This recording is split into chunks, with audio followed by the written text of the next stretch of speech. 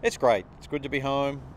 Thankfully, really don't have any issues with jet lag. It's been good. So, played last Thursday, Friday out here, and the course is in great shape. So, looking forward to a good week as long as this rain stays away for these few days. But course in great shape. Obviously, the party hole behind us here is going to be a great atmosphere. So, looking forward to getting to play it. So, What is it about coming home?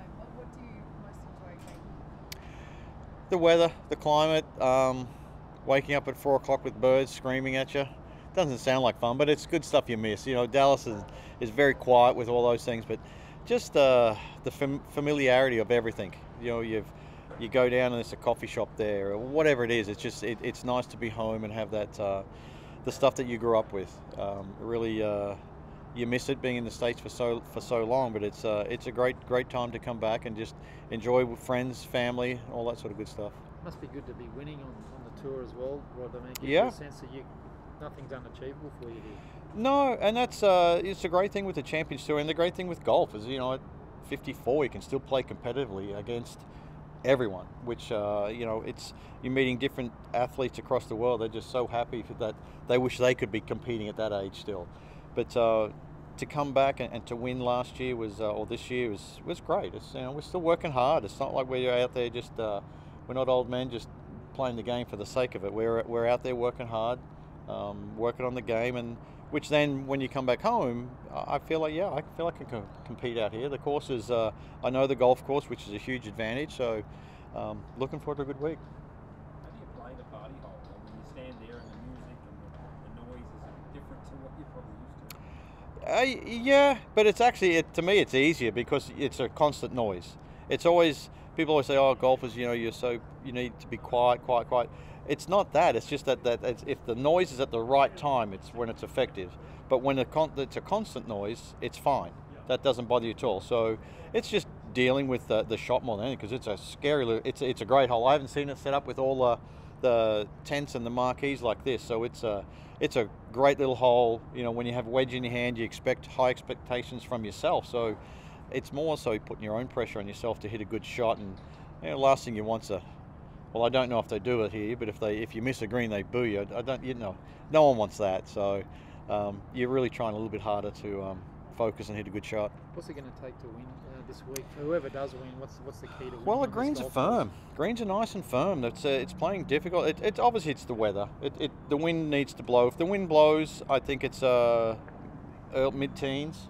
If not, then sure it can go a little bit lower. But I think the course is it's in great shape. So I say again, if it doesn't blow, then yes, it'll be close to 20. If it does blow, it'll be early teens. Rod, are you loving the feels that we're getting here for this and for the Open?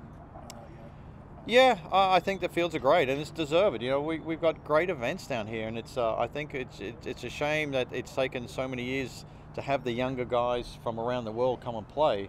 So it's good to see. It really is. We have amazing golf courses down here, and I think the guys can learn so much from our golf down here. It can only help their game. You've played Sawgrass a number of times. What's it like when you step onto that 17th tee? And can you compare, I guess, the shot you hit there to the shot you have to hit?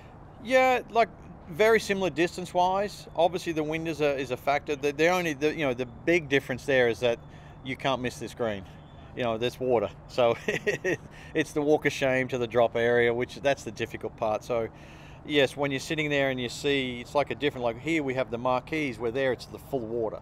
So it's being able to distract yourself from the water and just focus on your shot. But yeah, both very difficult shots. But that's part of it. We want to make things difficult, and whoever can pull off the good shot, then they're going to get rewarded for it. So you don't get distracted by the noise that's here at the 17th hole, but what about people's movements and they're chanting and throwing their hands up? Again, once there's a lot of people, it becomes a wall. So you don't really see individuals moving too much, unless they're jumping out and doing crazy stuff like that. You'd really, if you're focusing on what you're doing, you really don't see that because it's a blur. If it's one person, then yes, you see that. But when it's 1,000 people, or I think 1,500 is the number we can get in here. I'm not sure. 3,000. Okay, I was half there. But yeah, so when the more people it is, that's fine. It really is. If you're locked in on what you're doing, you shouldn't see that. Is it a different feeling playing Oh, absolutely, and it's a great feeling. Obviously they have it in Phoenix. They've got the party hole. There's a few other events have that as well.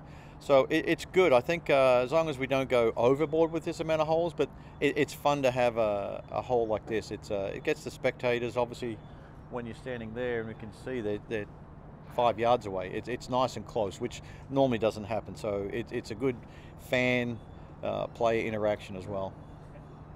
This week Cam's aiming for his fourth Aussie PGA. Mm-hmm. Do you think he's well on his way to being one of the true greats of Aussie golf? And your perspective watching his rise? Yeah. Obviously, what he's won now and what is in the future, we don't know. But yeah, he's well on the way. He obviously is a great player. He's I think it's an interesting time, obviously, with Live Golf and that. So there's not the PGA Tour wins and the European Tour wins that he'll be able to build on.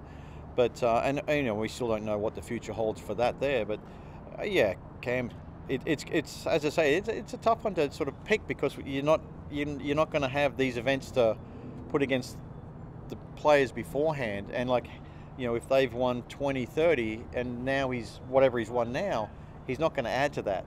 So that's where it's a tough one to.